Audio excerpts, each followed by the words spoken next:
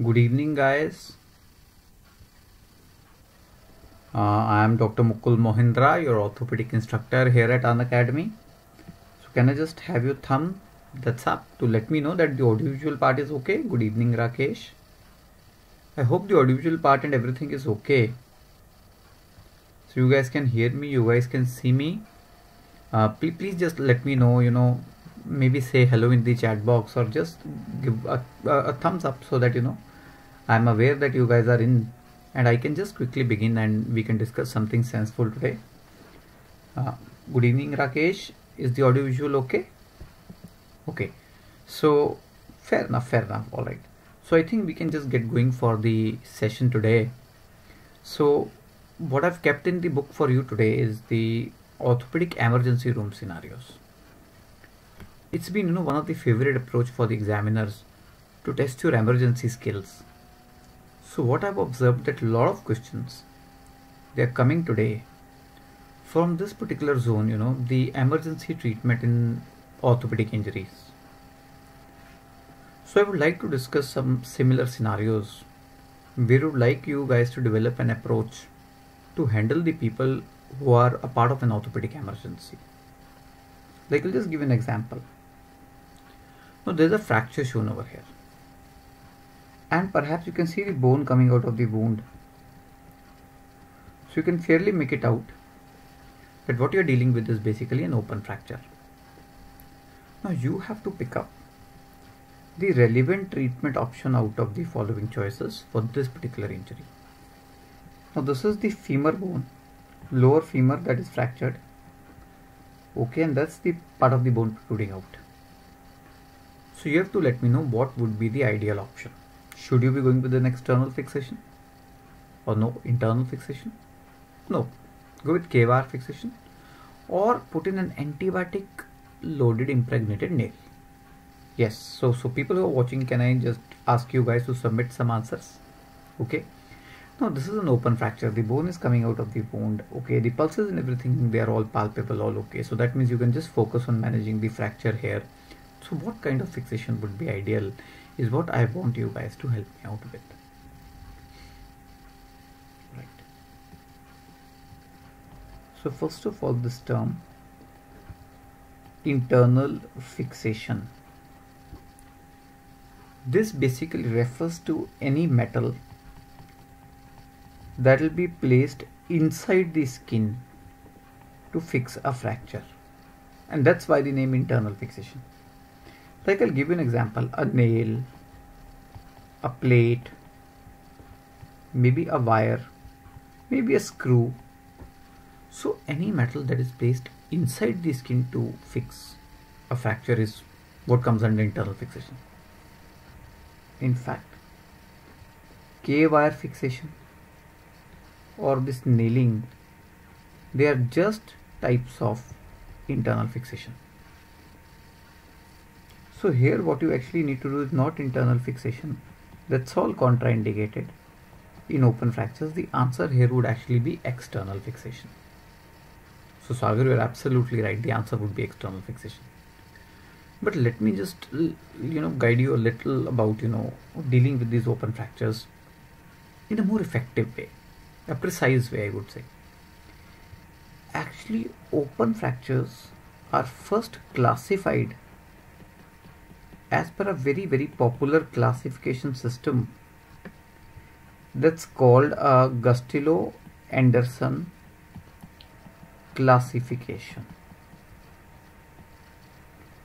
Now, if you go by this classification system, open fractures are divided into three categories. Now, what you find in category 1? That there would be a puncture wound.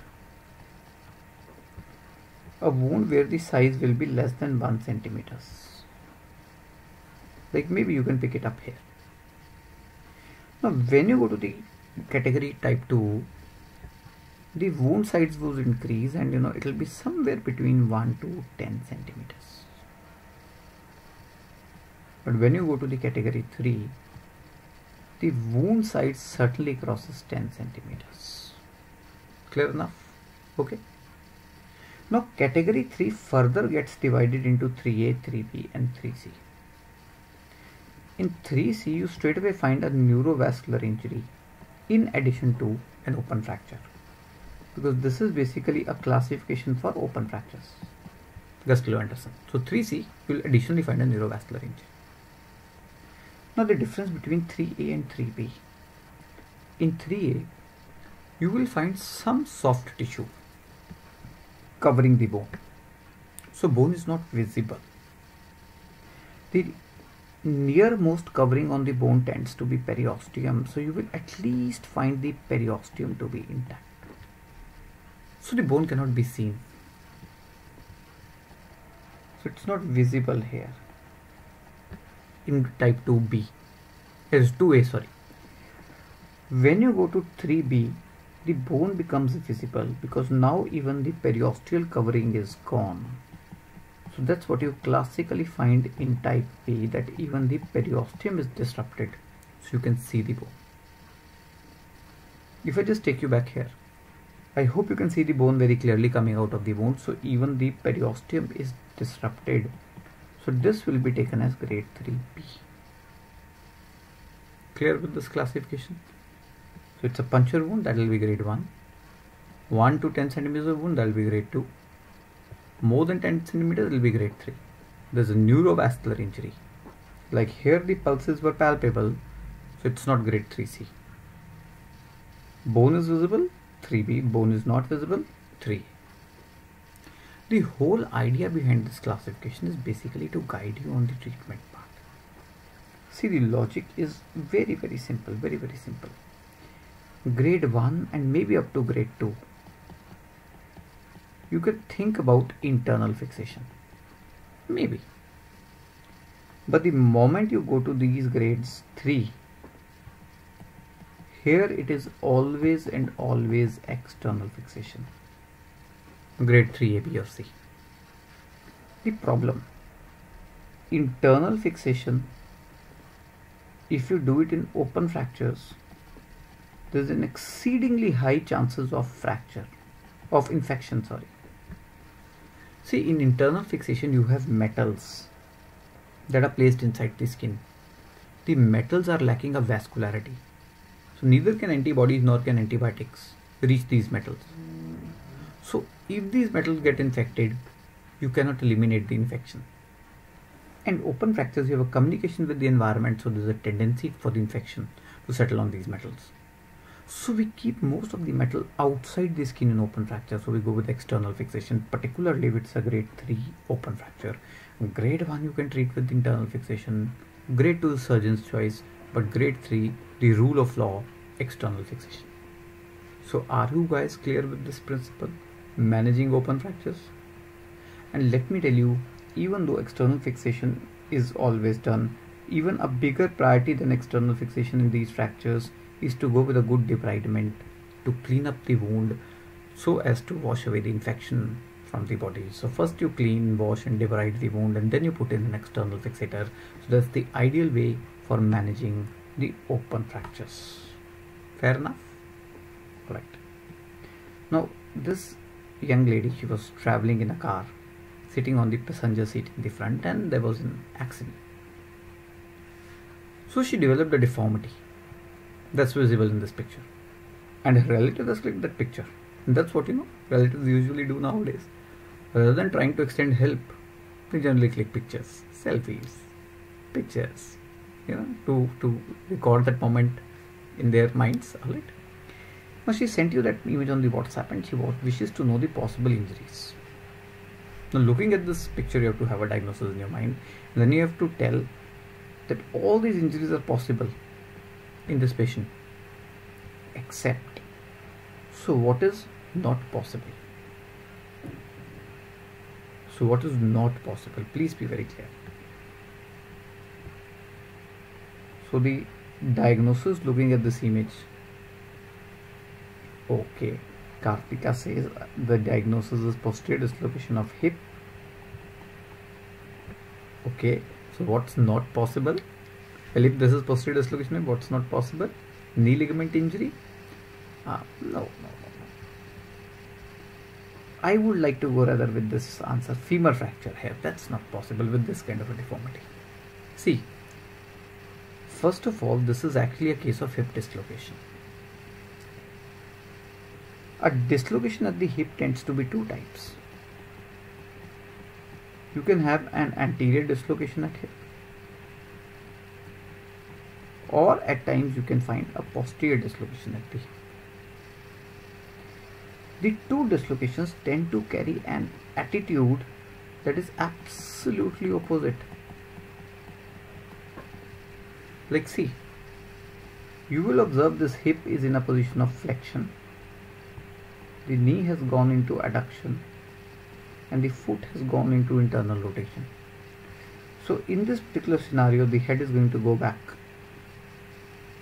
But look at the other hip. It's in a position of flexion, but the knee has rather gone into abduction and this foot has rather gone into external rotation. So obviously here this hip is going to go anteriorly.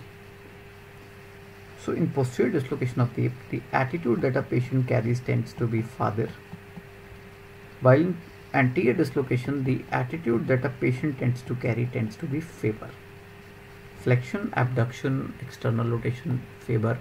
Flexion, adduction, internal rotation, farther. So these are the attitudes you tend to find in the two categories of hip dislocations.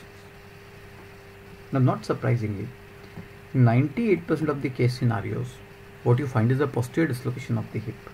And I'll tell you, because this hip dislocation generally tends to be due to a very classical pattern of injury that's called a dashboard injury. So dashboard injury is what actually leads to these hip dislocations. Bobby, is the voice okay now? Is the voice part okay? Alright. Now dashboard injury, I'll just explain to you with this very nice picture. You're sitting in the car, brakes are put on, the dashboard goes and hits your knee. Your head goes back, and the moment your head goes back, what you get is a posterior dislocation at the hip. Now it is sometimes possible that the dashboard hits this bone in the front of the knee, that is patella. So you land up with patella fractures. And it remains possible that the dashboard hits the tibia, pushing it back. So this may tear the PCL, posterior cruciate ligament injury. So these are the components of a dashboard injury. Okay, what you may classically find in people who've met with this accident, where the dashboard has hit the knee, a PCL tear could be there, a patella fracture could be there, a posterior dislocation of the hip could be there. So this is a possibility, this is a possibility, this is a possibility, because if you look at the hip, what you have is flexion, at the knee what you have is adduction, and what you have at the foot is internal rotation. So that's why I'm calling it as a case of posterior dislocation of the hip. So that means that this is exactly a case who has likely sustained a dashboard injury as he was sitting on this passenger seat in the front. So all these things are possible. What's likely not possible is a femur fracture. Well, this video will be available for a watch later also, dear. The videos stay on this platform YouTube for long, so you can watch it later also. Don't worry, you'll be able to revise it also later. Fair enough, fair enough, fair enough. So I hope you guys are clear with what are components of dashboard injury. You're clear with the attitude you may have in the two types of dislocations, the anterior as well as the posterior dislocation that you may have at the hip. Fair enough, fair enough, fair enough. Well, perfect enough. Now, emergency part in orthopedics is pretty much full of applying plasters, slabs, casts, because this is what generally,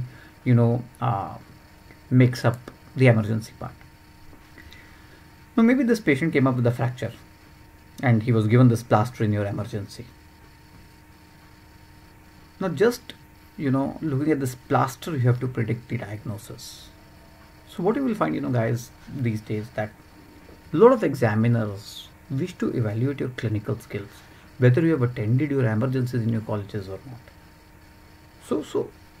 So very commonly, you find these kind of questions where a real picture is shown to you, where some kind of an intervention was done, which you don't generally tend to read in books, and then a question would be asked depending upon that scenario. All right. So Kamal says it's a scaphoid fracture. Kartika says it's a scaphoid fracture, but Saurabh says it's a Colles fracture. All right.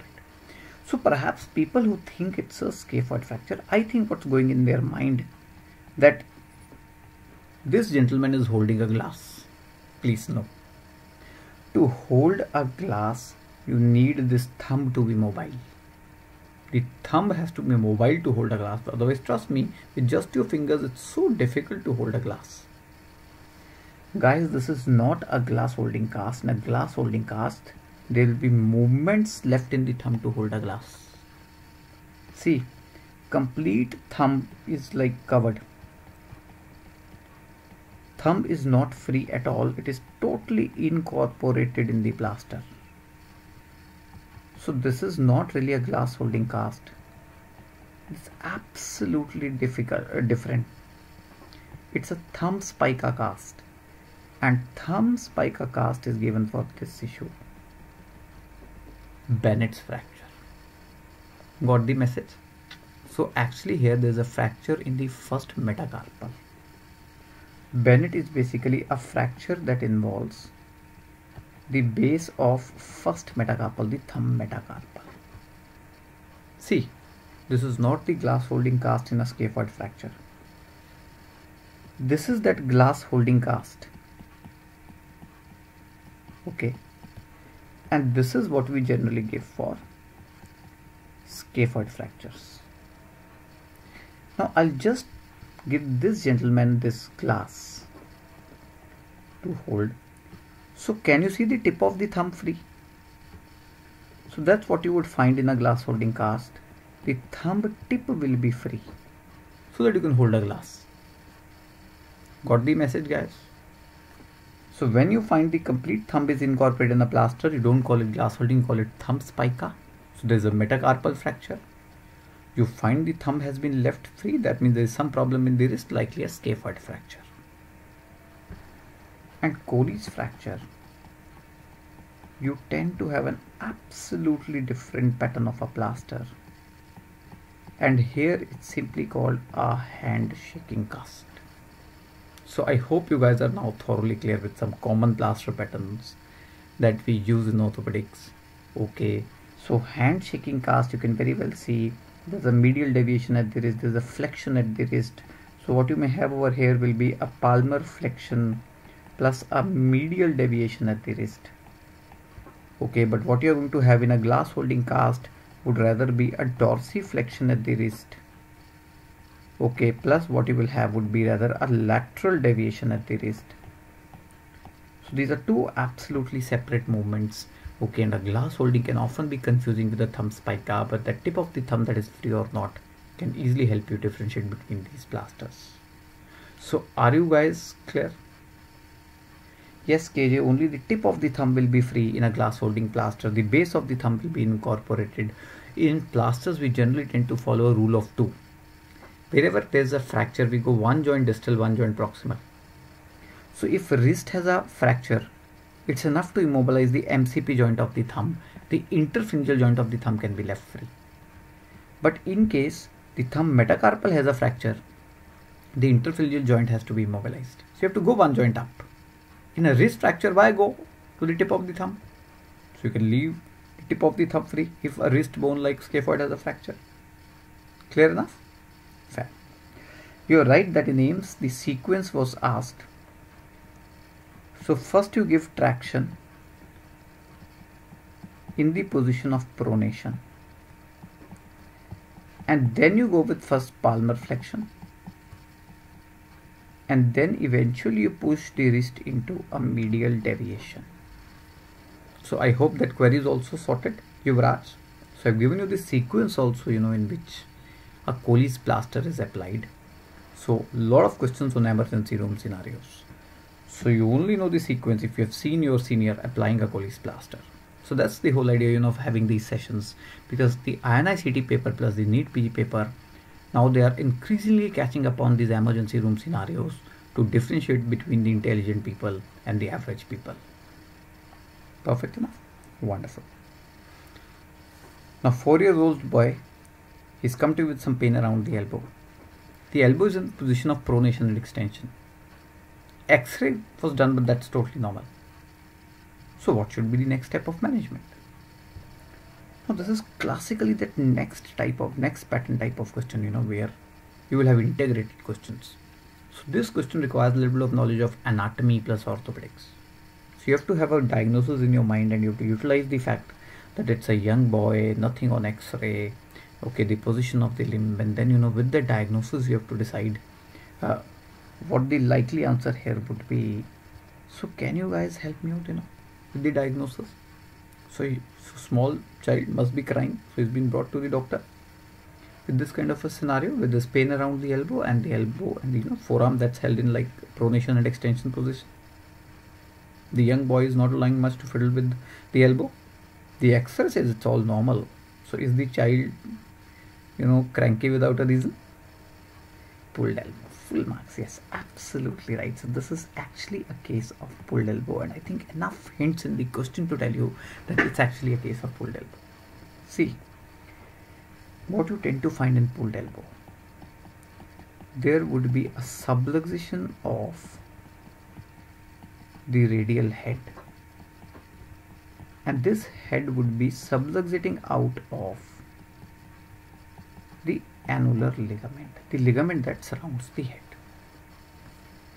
Now please, this classical injury would be seen under the age of 5 years, because in this particular age the radial head is unossified, so it's small in size. So with that pulling of that elbow, the head can often subluxate out of the annular ligament. Now the head is yet not ossified, so it's not visible on X-rays. Very difficult to find it on X-rays because head is still not ossified. So by and large, this is a condition that's just a clinical diagnosis in the emergency. So you could very well pick up that classical age and that X-ray that is normal, because it cannot pick up that head. So here the classical scenario, the forearm held in this position of pronation and extension, is what actually takes you to the diagnosis. And the moment from this that this is pulled elbow, the treatment is just supinate the forearm. See, in pronation, if the head can subluxate out, in supination it can go back because the head is still unossified. Even after coming out, the head has not got ossified, so by supination it will drop back. So just be a little careful, counsel the parents. Don't pull the elbow too frequently under the sage because the head is unossified. Wait for the sage to go. The head will ossify, it will increase in size, and now by pulling the elbow it won't come out easily.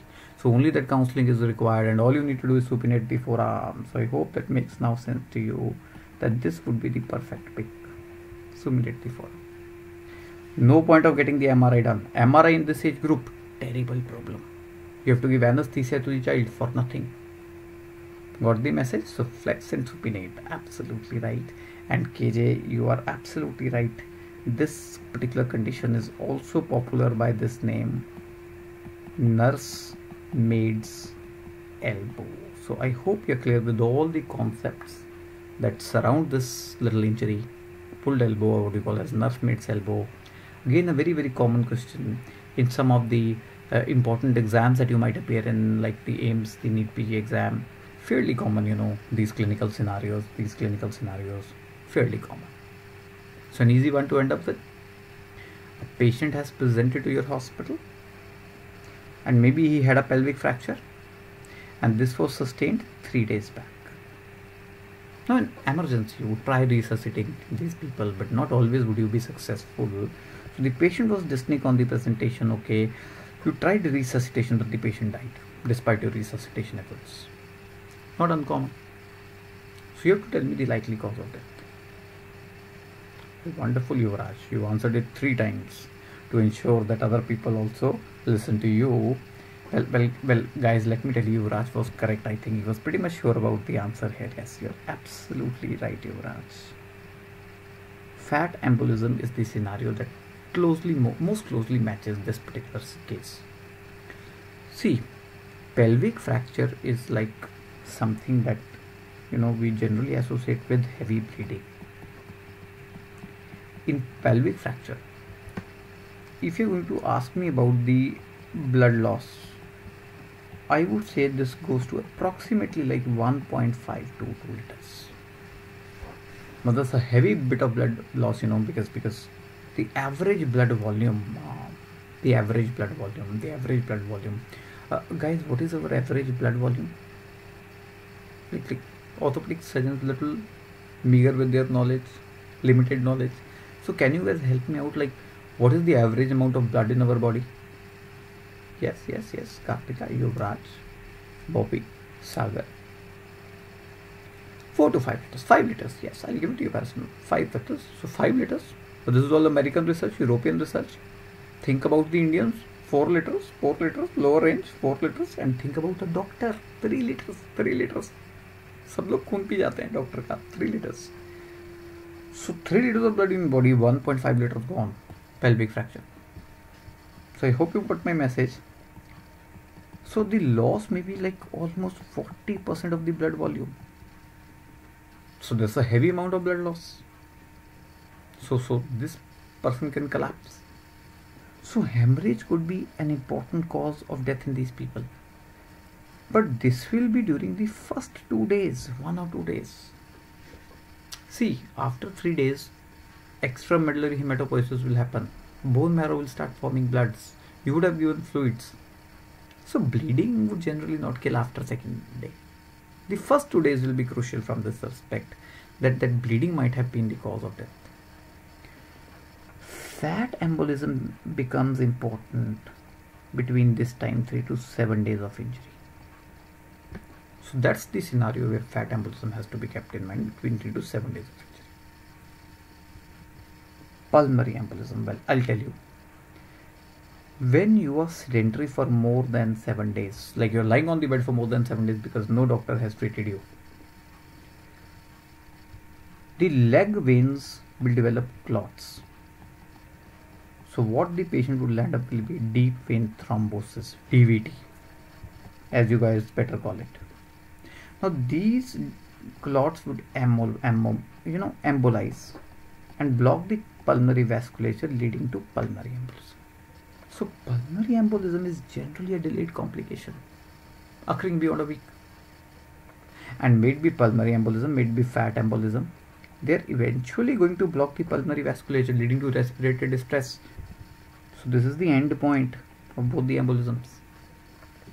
So what has been asked over here is the most likely cause of death in this duration. So this becomes the best pick, fat embolism. So I hope you are clear with all these terminologies. You understood which condition would kill you when you're clear with these scenarios. Okay, clear with these scenarios. Alright, Yuvraj, so you attended your free class on Unacademy. Fan of mine. Well, thank you. I'm obliged to hear such a nice, encouraging feedback from you, and your feedback keeps me going. So I'll keep pushing myself to give you even better. Okay, and yes. Before I end up, just a little bit about this particular problem, fat embolism syndrome. See, fat embolism syndrome, you've understood. You have to think about it between this duration, 3 to 7 days of injury. Fat embolism syndrome, a classical clinical hallmark, tends to be the presence of axillary and subconjunctival petechiae in these people. So when you see this petechiae in these people with respiratory distress, that just clinches the diagnosis of fat embolism syndrome. Well, why these petechiae? Because of some unknown reason, these people tend to land up with thrombocytopenia. I'm sure you might have heard of something called a GERD's criteria. A part of GERD's criteria are these petechiae and thrombocytopenia. So with this criteria, you actually make the formal diagnosis of fat embolism syndrome. But GERD's criteria is basically, based upon several factors like oxygen saturation, presence of respiratory distress, respiratory rate, thrombocytopenia, petechiae, multiple things. But the most important component are these petechiae. You see these axillary subconjunctival petechiae, you can be very much sure this is fat embolism syndrome. Just in case you guys are going to ask me, the first laboratory marker that tells you that this is fat embolism syndrome, I'm going to say lipuria, finding fat in the urine. So that is the first laboratory marker. And the moment you know this is fat embolism syndrome, the treatment, It's largely supportive. You put this person on an oxygen support system like a ventilator, like you do in COVID, give oxygen. You wait for these 7 days to go, the fat dissolves, it dislodges, and the syndrome improves. But identification of this syndrome by these methods is very important so that you can channel the right form of treatment and counsel the family and the patient. So I hope you're clear with all these things. Yes, one major, four major, minor criteria in GERD's criteria, but I don't think full criteria is that important for you. Knowing what is there in the criteria would be good enough, Yuvraj. Okay, so I hope you enjoyed the session for today. I'm done with it. Okay, so there's a test being shown over here quickly. So we have just, I think, 2-3 more minutes. I think we can just quickly go with this one last one before I wrap up. So there's a test being shown over here. Okay, so this patient had sciatica. So this test is being shown over here. So quickly let me know what is this test in the question. So I hardly have 5 more minutes left, guys. So please let's not waste even a pinch of the time we have. So one last question and maybe then I can wrap up. Okay, so please quickly, can you help me know what test is being performed here? Yes. Yes. C. Lasik sign. Solly says Lasik sign. Yes. Any more people who wish to enter into the B passive SLRT? No, it's Lasik sign. That's the answer. See, active SLRT means when the patient lifts the leg. Active SLRT is basically for a fracture of neck of femur. There's a fracture of neck of femur, like generally a kind of a stress fracture. The patient would not be able to lift the leg by himself. That is active SLRT, and this is nothing to do with the fracture here. At the back of the thigh you have that sciatic nerve. So when you are going to lift up the thigh, the nerve at the back will be pulled. You know, the sciatic nerve is going at the back. So disc problems tend to injure the, tend to irritate the sciatic nerve. So lifting the leg becomes painful in these people of sciatica. So what we do over here is passive SLRT. The doctor would lift the leg and this nerve will be stretched and there will be pain. The problem with a passive SLRT are hip joint pathologies. If there is hip joint pathology, you can have false results. See, you are moving the hip by flexing to stretch the nerve. So hip joint pathologies can also cause pain in a passive SLRT. So in order to improve the passive SLRT, so this is that passive SLRT where you simply lift the leg like this to stretch the nerve. So in order to improve this, there are modifications that have been designed, like Lasik's modification or Bragard's modification. So see what is being done here, Lasik. You have lifted up the thigh, okay, to generate the pain. Now you flex the leg, you flex the knee, so the nerve will be relaxed because that is how this nerve is going. So this is relaxing the nerve. So you bring the leg down, the pain goes away. It is nerve pain. Because the pain from the hip will persist because the hip flexion is still maintained. So you have lifted, there is pain. It could be a nerve problem, it could be a hip joint problem. You bring the leg down, pain gone, it's definitely a nerve problem. Or if you don't want to bring the leg down to relax the nerve, you can also, stretch the ankle or dorsiflex the ankle. You dorsiflex the ankle, the nerve will be stretched, pain increases. You plantar flex the ankle, the nerve is relaxed, the pain goes down. So you can use that knee or ankle, movements to relax the nerve to ensure this is nerve pain. The hip flexion is remained static. So I hope you got my message. Okay, guys. So you got my message that these are modifications of a passive SLRT to ensure you are dealing with the nerve pain and it's not a hip pain. So are you guys clear with this? So Paul, Kamal, Yuvraj, you guys are all clear. What is the relevance behind a Lasik's test? How is it better than the passive SLRT that is routinely done in cases of sciatica? So I hope you understand what is meant by SLRT, straight leg raising test. So can I have that last thumbs up, guys, before I can wrap up the session? Fair enough. So that's all from my side. Hope you enjoyed the classes. You wish to attend more classes, please subscribe to this wonderful platform, Unacademy. Lots more there for you. So we have the Achievers batch coming up for the people getting up for NEET PG 2023. Just started November 21, so you can just quickly enroll yourself to make sure you miss nothing. You are in the early part of your career, Prof 2 students. Please make sure that you start preparing for the exams even only, so you can attach yourself to Unacademy, and you will have really good packages coming your way. Okay, so if you subscribe, and please people who are getting up for the exam, make sure you don't miss these MCQ exams, the test that we are conducting on Unacademy. A lot of good prizes to be won. So that's all from my side. So hope you enjoyed the lecture. This is a Telegram group I run, t.me Dr Mukul Ortho. So any doubts you have after the class, you can connect to me on this group. Just in case you wish to subscribe and you wish to avail a discount, this is the referral code OrthoLive you can use, and you can fetch your 10% off, a gift from my side. Wish you all the best, guys. Good night for today. Hope you enjoyed the session. Bye bye. So thank you for the lovely comments, guys. Packing up. Yeah, thank you. Bye bye. Good night.